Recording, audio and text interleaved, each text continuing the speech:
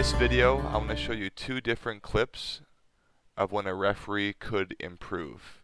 First clip is a boys U15 competitive game.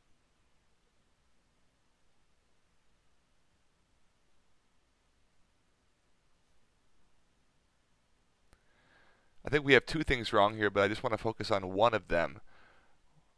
A foul is called, and then watch. The ball is never even set before the restart.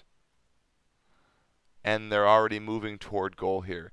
This is a bit of lazy officiating. You guys can be better. The ball's got to be totally stationary, and it is in play when it is kicked and clearly moves. We go back one more time. That ball is clearly not set.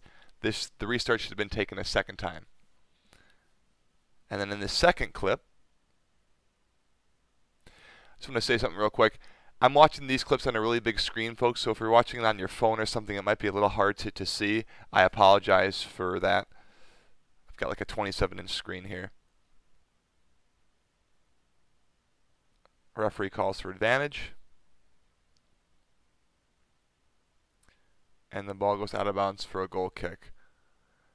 The referee is going to then turn, and he's talking to the coach, who he called the advantage for, and the coach was not happy with the advantage call. Here it is one more time.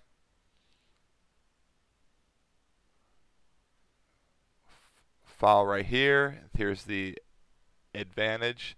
I'm just going to pause it, okay? Referee signals for the advantage, and watch. The ball goes off to the side. I see one black player with the ball, and I see 2, 3, 4 white players around her, okay?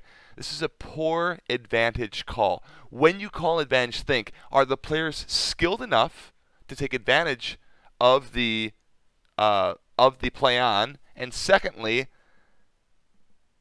is this an advantageous situation? Look where black is.